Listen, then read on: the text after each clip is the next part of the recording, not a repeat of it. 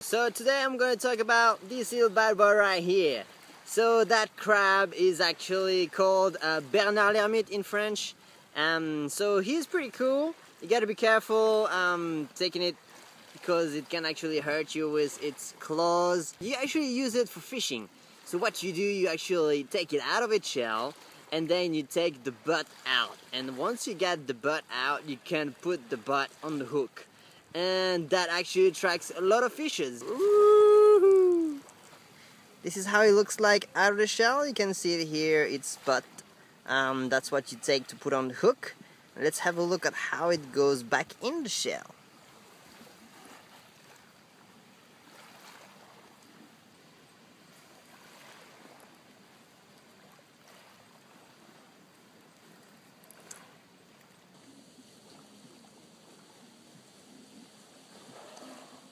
There we go. Goodbye, bye boy.